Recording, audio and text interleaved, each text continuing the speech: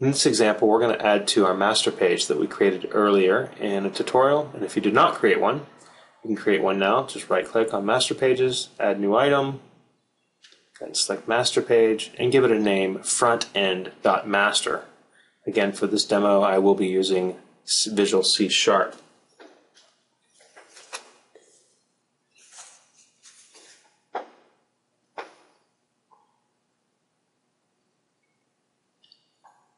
Go ahead and double-click on Front End Master. Go ahead and between your div tags, you'll see your placeholder. Let's go ahead and delete that and start with a new div tag. And we'll create a page wrapper as our outermost div.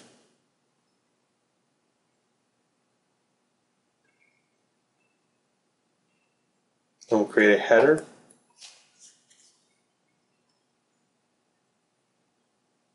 And we'll create an anchor tag that's a server side anchor tag.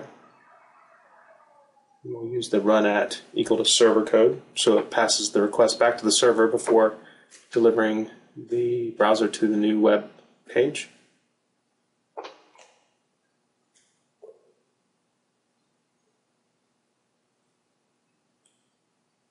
Then we'll create a div tag that's going to contain our menu and then our main content. What we'll do is we'll add a content placeholder. You can drag it from your toolbox, or you can just go ahead and type in your ASP:content placeholder and set all your properties manually.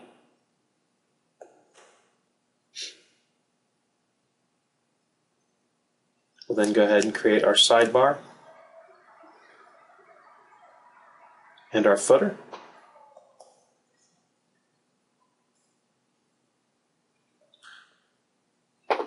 I got one too many div tags in here, so I'm going to clean those out real quick.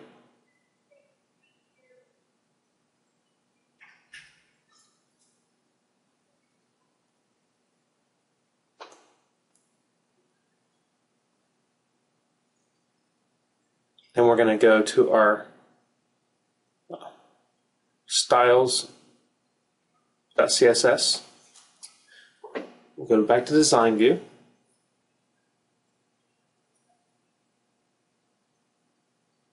In our Solution Explorer,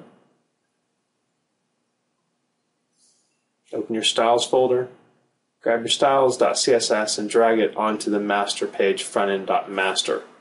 You'll notice that the CSS immediately applies to your master page, and you can see that a link was added to this styles.css file. In your purple text box, you'll actually see your content placeholder for your master page.